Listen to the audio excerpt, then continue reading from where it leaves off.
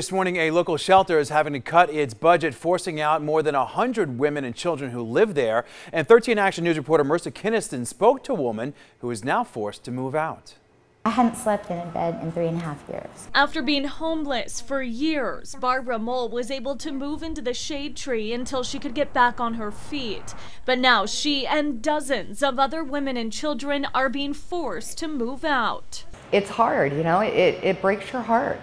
The Shade Tree announced they're cutting funding to their transitional housing. That means 160 people living at the Shade Tree long term now have to move out in a matter of weeks. And the Shade Tree is blaming finances. They do receive federal grants and funding, but the main problem comes with private funding.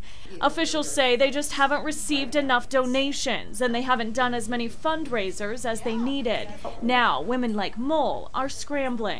It would just be such a shame. This Shade Tree has given so much to the community, and now they need help. Half of these beds will be empty in the next few weeks, but Shade Tree says hopefully with the help of the community, they can open them back up in the future. If you want more information on their campaign, you can visit our website, ktnv.com. Marissa Kinniston, 13 Action News.